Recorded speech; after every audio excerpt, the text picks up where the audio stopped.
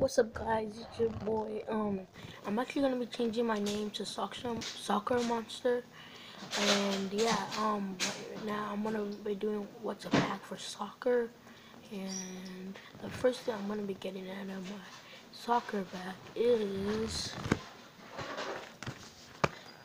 size 5 soccer ball. You always need a size 5, size 4, size 3, or size 2. Size 3 to 1 is probably for rec soccer, but the main ones for like select, like it says select, main ones for select,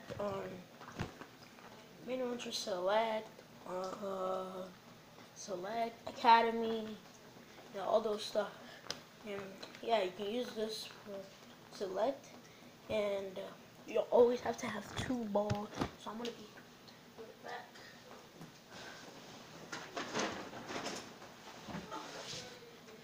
This is a Barcelona ball. Always have to have 2 balls just in case. Barcelona ball, and you have another ball over here. So we're gonna put that aside, and we're gonna make an arrangement when we're done. Another thing you should pack on your soccer bag is obviously your cleats. These are my cleats. They're pretty dirty because I went through a tournament in the mud. These are the Adidas blue and black cleats. Pretty classic, good texture. We're gonna do a boot test on these in my 4th video. We're gonna do a boot test on these, and we're gonna do a life hack video on these on my 5th video, and then the 2nd and 3rd video are gonna be a mystery, and the 4th is gonna be a mystery. So these are the Adidas blue and black. They're really soft. Stem part is soft. They're really comfortable. Really play on this easily. The cleats, well, as always, laces, and yeah, these. And another thing is, as you can know by my shirt, I play for the FC Dallas. Another thing you can do is, you always have to have your jacket. I'm gonna get these ready in a second. So we have you always have to have your jacket, even though it's not cold, even though it's cold, you always have to have it every time. Always put it in here. Always have to have it in your bag, just in case the weather turns out not so great. Weather turns out so great. And it's really comfortable. It's a zip-up jacket. Zip-up jacket, SC Dallas, like you can see. The sponsors at the back,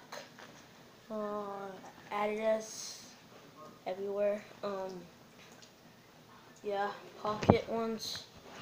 And then another thing you should get from your soccer bag is, what you should pack for soccer is get your shin guards. These are the purple Predator Adidas shin pads. They're pretty good. I have 2 of them.